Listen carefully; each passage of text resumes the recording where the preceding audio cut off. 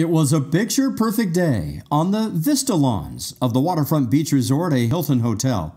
The newly created Surf City Auto Group Community Foundation, a Pete Schaefer project, welcomed the 2020 Huntington Beach Businesswomen of the Year, honoring women of distinction and student women business leaders, respectively. 17 women of distinction were honored for their positive contributions in and around business in the city of Huntington Beach. On hand, Mayor Lynn Semeta, Mayor Pro Tem Kim Carr, selection committee members, and guests were all part of this inaugural event. So thank you for recognizing my hard work as a business leader as well. Thank you. Thank you.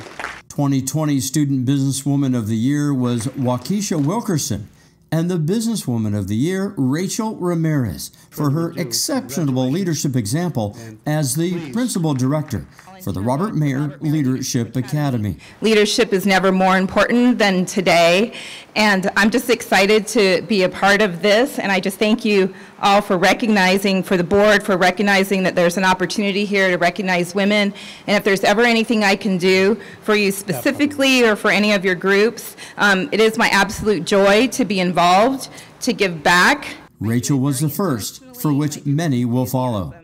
And I'm excited that I get to now be a part of this organization that is committed to making a difference in the lives and in the business and in the community of women. And so I'm excited about that opportunity. Yeah, that opportunity is pretty cool. And you like those kind of opportunities, so this kind of fits who you are.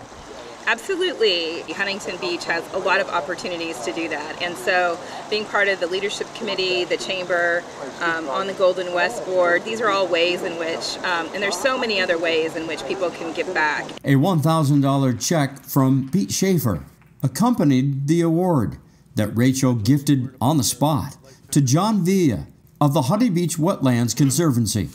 Now that's leadership by example. We have incredible, great visions of what this is going to be in the future. Hopefully next year indoors, and the pool of talent in Huntington Beach is so great that finding an equally, if not exceeding, pool of talent over this year will be pretty easy.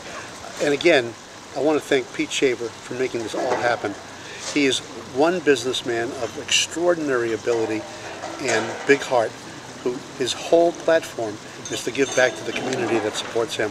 So thank you. Thanks to the City of Huntington Beach, and thank you for all the talented women that work here. Huntington Beach is definitely in good hands as the future unfolds towards more service and good works for everyone to benefit. From the beautiful Waterfront Beach Resort at Hilton Hotel, this is Matt Liffring for Surf City Highlights.